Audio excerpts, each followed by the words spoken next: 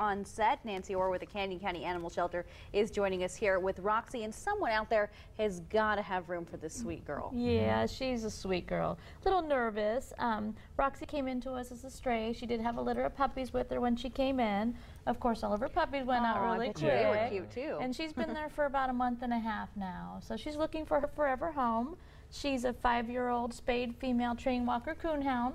Some people think hounds are high energy because they're bred to be hunting dogs, but she's timid, she's shy, she's quiet. I don't think I've even heard her bark since she's been at the shelter. Yeah. Wow. And she's just been looking around the studio the whole time, you know, just getting used. Just those, you see those hound eyes. Yeah, she does have those little sad hound eyes. And has she been really affected ever since her puppies were adopted out and hasn't been without them, or has she been okay? She's been about the same. Okay, I mean, okay. she's probably was tired of those puppies at that point.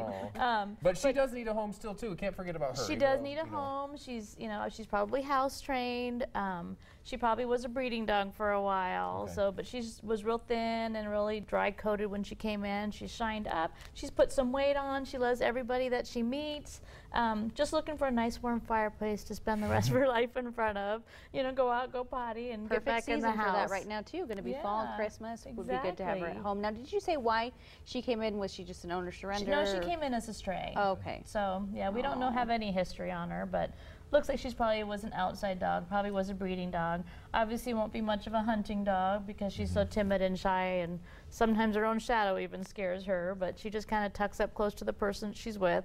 A cuddler. Oh, she's kind of a cuddler, yeah. And what kinds of promotions are going on right now at the Canyon County Animal We're Shelter? going to be at the Home Depot in Ontario this Saturday. Okay. She'll probably be there because she does pretty good at those events. She's pretty quiet. And then we're going to have, at least the last week of October, we're going to have a ton of events. It's going to be the last week of our challenge. So we're looking for lots of adoptions. We still have Better with a Buddy on the cats. Adopt one kitty, get one free. We still have Free Cat Fridays, so every Friday, all of our cats 6 months and older is free adoptions.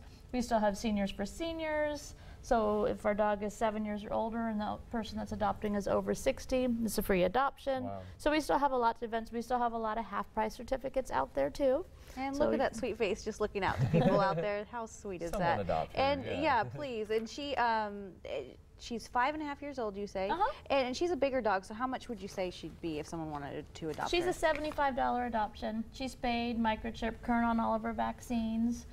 She'll go with tags, a collar, food that she's been eating at the shelter. So.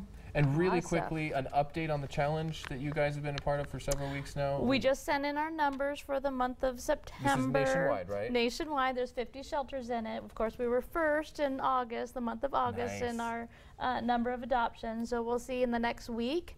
You can check us out on ASPCA Pro. And what do you win if you get first? Our shelter could win $100,000. So a lot on the line here. A lot on the line, yep. And it's going to help lots and lots of dogs and cats. Yeah, so you head out to Home Depot in Ontario this weekend if you get a chance. Yep.